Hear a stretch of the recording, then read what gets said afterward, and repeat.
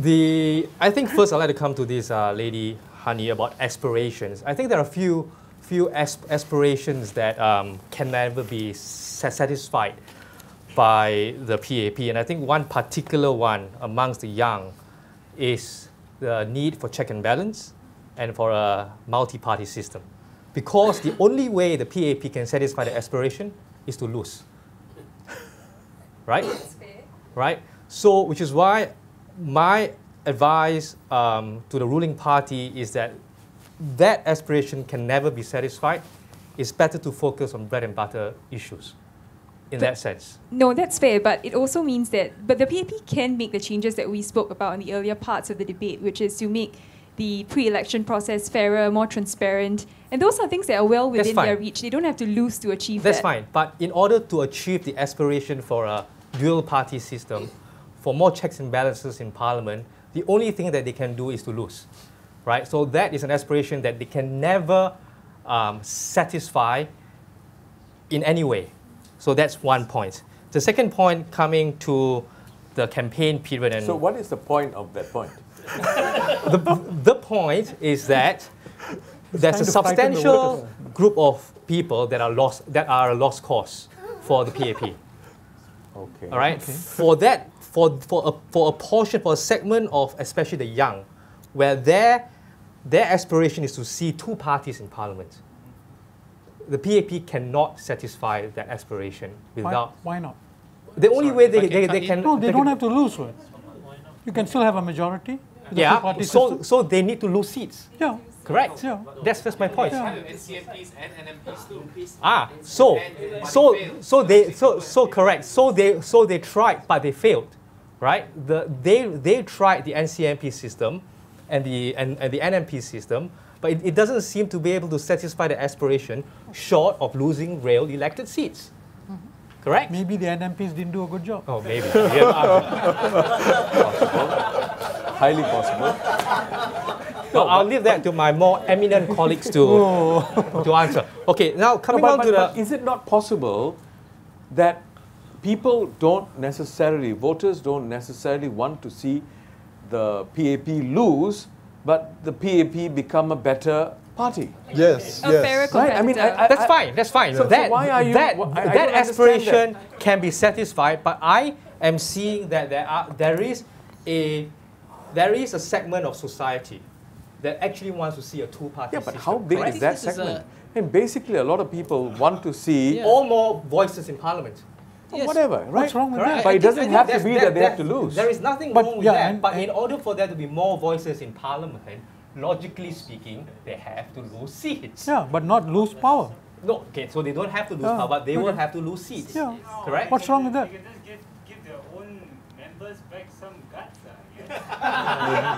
No, but to have an alternative voice, right, from another party, right, the only thing they can do, logically speaking, is to lose seats. I'm saying that particular aspiration cannot, but the other more amorphous points, like fairness, transparency, sure. I think there are things that can be done, right? Am I allowed to move on to my second point now? Thank you very much. Okay. My second point was about the campaigning period, which I think Visual seems to be a proponent of, and some of members of the audience. I think that what we don't want to see is for the election period to be too much of a pony show, right? Where in the West, in the developed countries especially, because the campaigning period is so important, the role of money has become very important in hiring professionals, in getting the right media. So for example, spin doctors, image consultants, focus groups, debate trainers. So for example, you are a big proponent of debates.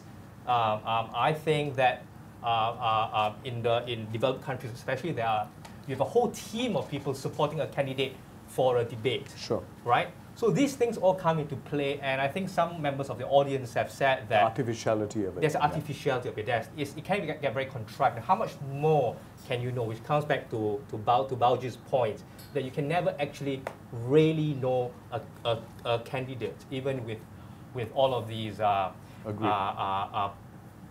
these processes and procedures. right? And at the end of the day, actions speak louder than words, which is why I'd like to see, especially in this general election, more focus on what the parties have done in the preceding 4 years rather than in those 10 days, right? Ask for the electorate to ask themselves, what have the parties done? What have the parties spoken about in the preceding 4 years? That is a lot more important than the campaigning period. And you don't think that would be particularly advantageous to the incumbent who would have a lot more to show? I think that... What do you think the opposition parties would have to say about what they've done in the 4 years? Okay, so there are two kinds of opposition. With the exception of the Workers' the Party. Workers' Party. Which is what I'm going to say. So you have the Workers' Party, who actually has a presence in Parliament, and the other parties. So I think the yardsticks are different. For the Workers' Party, we judge them on their performance in Parliament, right? So for example, I am rather disappointed that even though they had so much on their manifesto, they had never put forward a full motion to debate important issues. Right. And an example, transport is at the top of all our minds. In the manifesto, they have suggested nationalization. In these 4 years, they could have, you only need two. In fact, if you are as eminent as Viswa, you only need one to actually have a full motion.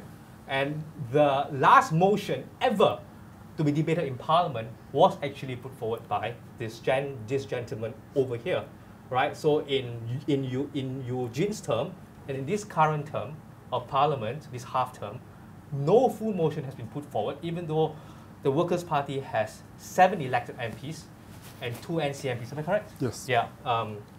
In Parliament. So their performance in Parliament, their performance in managing their town council, so these are all real issues that you can gauge the Workers' Party by. Okay. The yardstick for the other parties would also be similar, but not in terms of actions, but more in terms of what they have said, right? In media, on social media, on important issues, their manifestos, and very importantly, like what Derek said, retail politics. If they were interested in a constituency, regardless of how the electoral boundaries have shifted, if those people are the people that they want to serve, they would be serving them anyway. They would be there on the ground, walking the ground. Good. Thank you.